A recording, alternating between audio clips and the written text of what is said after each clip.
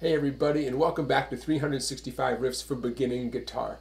I've always loved Steve Earle's Guitar Town album. I thought today I'd show you the title track. It's got easy chords, no F chords, no capo necessary, and it's got a great guitar solo. Check it out.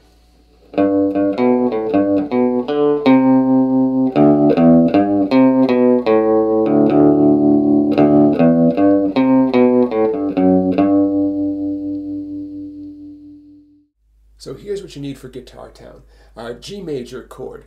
Definitely recommend using middle ring and pinky because so often G goes to a C major chord, and that makes it easier. You'll also need D major and E minor, and that does it for your left hand. Now, strumming over here. The basic strum pattern you're going to use for most of the song is like this. Down, down, down, up, down, up. Light grip on the pick. Upstrokes glancing off just 2 or 3 of the treble strings, okay? Down, down, down, up, down, up. Now, to give it a little more flavor, we're going to emphasize certain strokes. We're going to go like this. Okay, so same downs and ups, but the first down a little bit quiet, second down loud. First down up quiet, then a loud down, and a quiet up. And it gets that nice pulsing kind of feeling.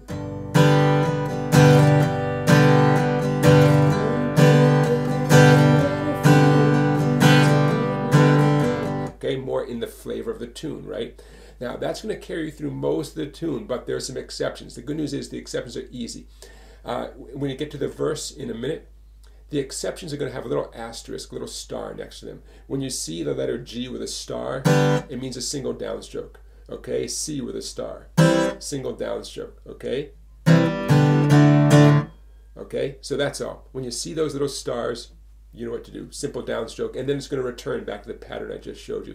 Sometimes there's exceptions in strum patterns, okay? But if you keep your eyes open and navigate through those sections, you'll do just fine. Okay, let's get into it. Here comes Guitar Town.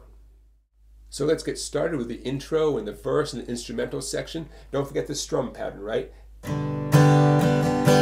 Every time you see a chord name, you're going to do that strum pattern with the notable exception of those downstrokes with those stars next to them. We'll get to that. That strum pattern happens 4 times on the G chord in the very beginning before the words come in. Technically, it starts with a quick little upstroke, and it sounds like this. 1, 2, 3, 4.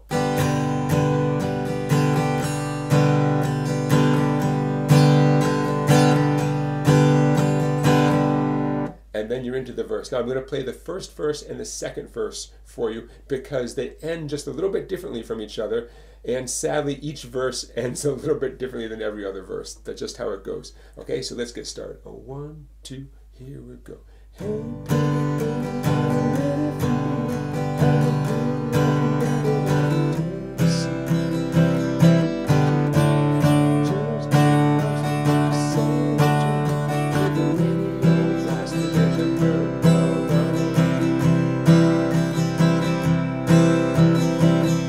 okay, a lot of C's there at the end of the first verse. Second verse, not quite so much. 1, 2, here we go.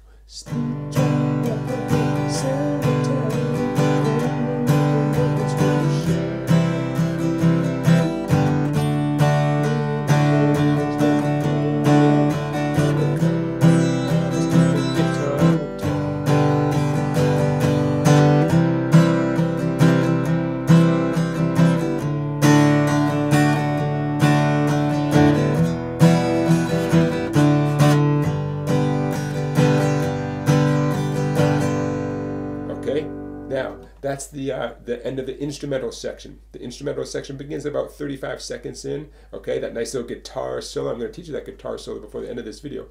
And then it goes on to verse 3. Now, just so you know, after verse 3 and verse 4, it does the instrumental section again. The instrumental section ends a little abruptly. It hits the D, D, G, and then it goes right into the bridge, okay? So I want to give you a heads up. The bridge is coming up right now. The bridge begins at about 1 minute 25 seconds into the tune, if you're keeping track. D, C, and G, no big deal there. Same strum pattern, and no crazy exceptions here. Okay, so a 1, a 2, a 1, 2, here we go. Hey, baby, you know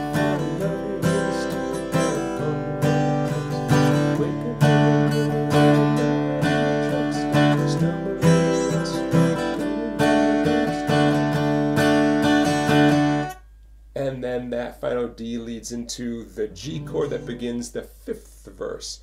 And there's a 5th verse and a 6th verse, and then it goes back to that nice instrumental section, that twangy guitar solo, and now that instrumental section with the guitar solo repeats, and that's the end of the tune. All right, now speaking of that guitar solo, here it comes. I grabbed my Telecaster for the solo section here. I dialed in a little vibrato, and I loosened my 6th string down to D.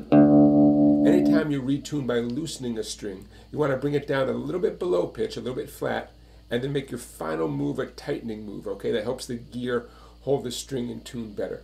Now, I'm playing this in 2nd position. That means the index finger is going to be responsible for any 2nd fret notes, middle on the 3s, ring on the 4s, pinky on the 5s, okay? I'm also going to pick a little bit back here towards the bridge to get a little more twang out of this, okay? So here we go. 2, 3, 4.